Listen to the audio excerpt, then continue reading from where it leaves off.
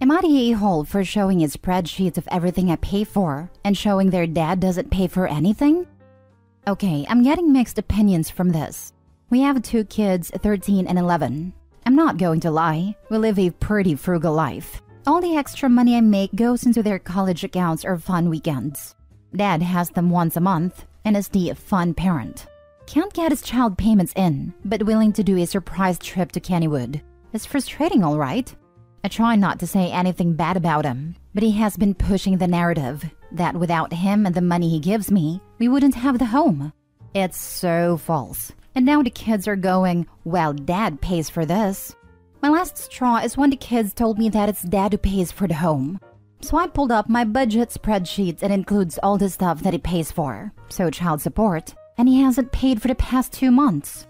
The kids were upset for being lied to, and the oldest got in an argument with him since she called to confirm. We got in an argument and he's calling me a jerk. My friends are split on this and I am wondering if I went too far. Now for the top comments. Not the a-hole. The situation sucks, but your ex attacked. You were just defending yourself. So nope, not the a-hole. He is. The data will speak for itself. And that's why Opie's not the a-hole. If she had gone on the attack and said nasty things about her ex, it would be a little more gray. But all they did was give the kids a basic, factual account of their budget breakdown, so they understood the financial situation and allowed them to form their own thoughts about the subject. This, kids are old enough for introductory personal finance 101, will serve them well in future. If he was actually lying and the kids were believing his lies, then absolutely unequivocally not the a-hole. Period. You almost had to do this.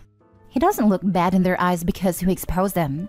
He looks bad because he lied to begin with, and because he created a situation that he lied about. To add to that, the kids deserve to know what they are dealing with in case they ever need support from him in the future. Honestly, they will either learn now, or they will learn when a kid asks for money for something very important in the future and have their hopes crushed. Better to learn now. Not the a-hole. The truth can hurt sometimes, but the truth is in the facts. As for the back child support you are owed, court order for garnishment would be in order. Working on that. Just want to tag on that my husband stayed quiet about his ex to his kids. He didn't want to say anything negative, didn't want to badmouth her. And that's generally true, but sometimes you gotta say the truth, especially when they're older. He never did, and now there are grown adults who believe that he did nothing to help them and that she was a saint when she was a cheater and want nothing to do with him. Don't make this mistake. Not the a-hole. Next story. Am I the a-hole for refusing to raise my son's child as I raised my daughter's child? I, 57, have 2 kids, Erica, 24 female, and Dave, adopted, 25 male, with my husband, Liam, 62. When Erica was 16, she got pregnant and decided to keep her baby. I was very upset, as I felt a child would impact her future and she wasn't thinking of the consequences. However, after having her son Adam 8 male, she became more responsible, and my husband helped raise Adam while she did high school and part-time when she completed her degree. She now works and supports herself and Adam. Dave announced recently that he and Anna, 25 female, are expecting their first child, and this caused tension in our family. Erica is my daughter from my first marriage and is mixed race, while me, Liam, Anna, and Dave are white. Anna went to the same school as my kids and made comments about both Erica and Adam's heritage and shaming Erica for being a teen mom.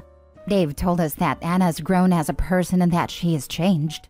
But Erica refused to be around Anna spending holidays with her mom and was angry that Dave would have a relationship with Anna after what he did. Anna has apologized after that talk, but Erica feels the apology is insincere and too late, but does now attend family events and mostly ignores Anna, though will not allow Adam to be near her. I am struggling to balance both relationship with my kids. Anna and Dave recently invited us all to their gender reveal, and I thought this would be a good way to move forward as a family, and we all agreed to attend. After the gender reveal, Dave asked Liam and I for our car keys, said he wanted to load some of the baby shower presents in our car. I was confused and asked why. Apparently, both he and Anna thought that like we helped raise Adam, we would help raise their new baby. So they wanted to load our car with some of the diaper/baby clothes for when we look after our new grandchild. We told them no, as we are too old now, and that they are both financially stable to look after the new baby. While we are happy to occasionally help out, they should be responsible for their own child, as they are old enough. Dave said that him and Anna have lots of student debt and can't afford to take time off and needed childcare more, as Erica got a single-parent grant to help pay tuition. They called me and Liam and Ferris raising a child is expensive now, and that we should help out. David said we ruined Anna's big day as an expecting mom, and that we should have at least said no in private. But thinks that at least for the first few years we should be hands-on grandparents. Dave also accused us of favoring Erica over him, even though we said the situations are both different. I am about to retire, and Liam and I have had plans for years about going back to our home country, which they both know. I would have said I wasn't right here, but even Erica thinks we are being too harsh on Dave and Anna. I'm thinking, what the heck did I just read? If Dave is old enough to not use protection, he sure as heck is old enough to raise his child. Both him and Anna. You are not the a-hole. The situations were vastly different. How could they even expect this of you? Same. Dave and Anna are grown adults who are financially stable and perfectly capable of raising a child, as Opie said. I'm sitting here trying to figure out how they justified Opie and husband basically raising their kid in their heads. I don't understand how two 25-year-old adults came to that conclusion. Opie is not a-hole.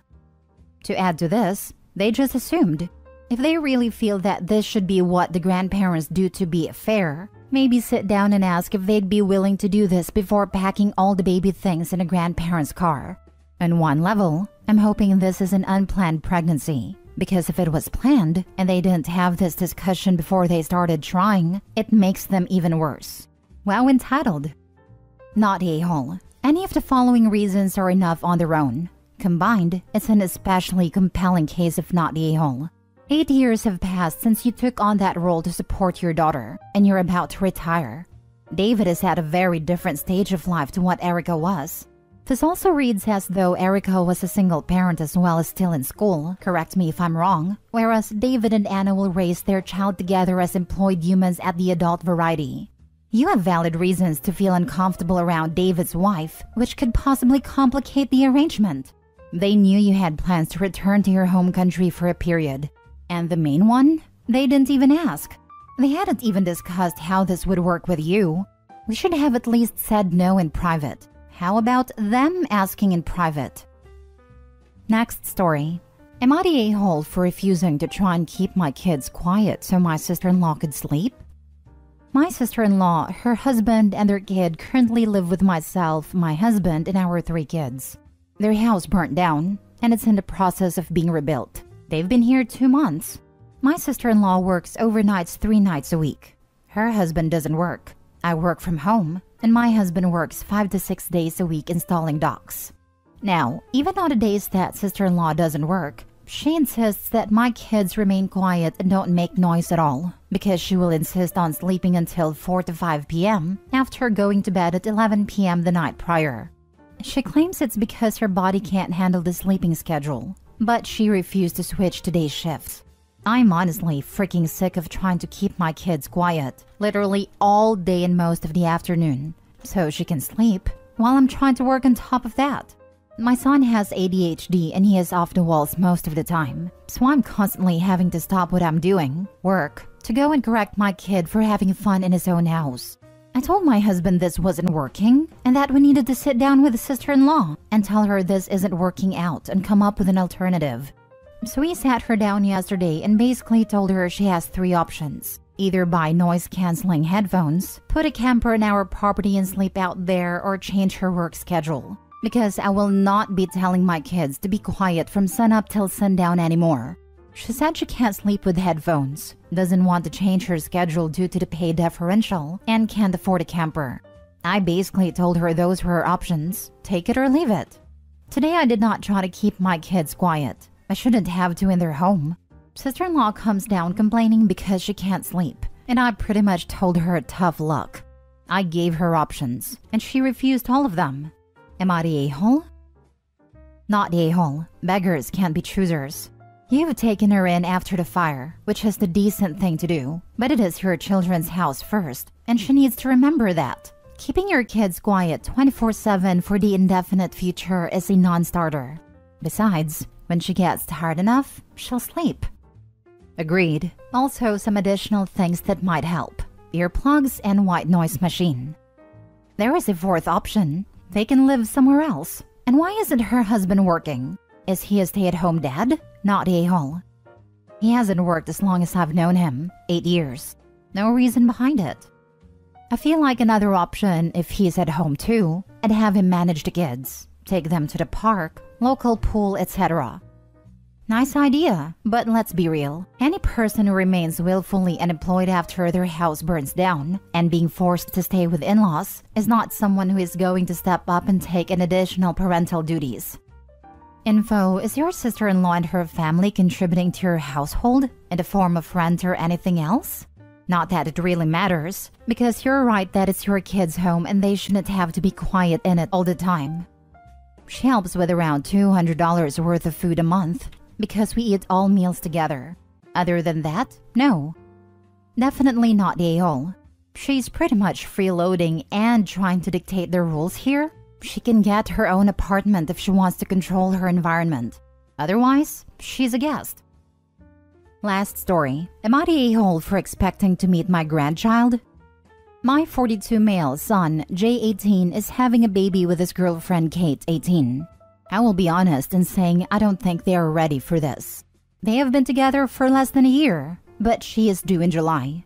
Obviously, I know that things happen, so we are doing our best to embrace it. And I'm excited to meet this new little person. Anyways, Kate's family isn't involved. They honestly weren't great parents to begin with. When they found out, they kicked their pregnant 17-year-old to the streets.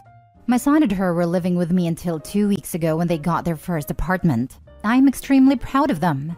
We had a room set up for the baby, but since they got their own place, I let them take all the baby items I purchased. I mean a fully furnished nursery, and then of course everything from the shower. The baby isn't going to be wanting for much. Well, the baby is breech. They have tried everything to get that baby to turn, but nothing. So they have a C-section scheduled for July 3rd, assuming the baby doesn't flip or she goes into labor. I requested this day off of work and then asked my son and Kate if they would like me to pick them up or if they plan to have my son drive them. My son was confused and told me that he would drive them. Why would I drive them? I told him I was just offering and told him I'd be in the waiting room waiting for her to get out of the surgery. Then Kate jumped in and said they weren't having any visitors at a hospital. She said she needed time to heal, and they wanted to bond with the baby. She said it would just be the two of them and her sister. I'll admit I was pretty taken aback. I mean, I feel like as the grandparent, I'm closer than the aunt, but whatever. I said okay because I didn't want to fight, and said I would be waiting at their house. Kate jumped back in again and said the only visitor they would be having was her older sister. She said she would be in pain, bleeding, and trying to breastfeed, and that she wanted privacy to do that. She also said that I never got my TDAP booster, which I don't need as I had it maybe 5 years ago when I had to go to the ER for a cut. So I couldn't come until the baby had its first shots or I got the shot. I pointed out to her that if she didn't have a natural birth, that she wouldn't be bleeding, and it would just be a surgery recovery. She could stay in the bedroom and relax, and my son could bring her the baby when it's hungry. She told me that nobody was taking her newborn from her. Lots of other things were said, and I feel extremely taken advantage of. I sheltered and provided for her and my son when I didn't have to. Plus, I give to them a lot.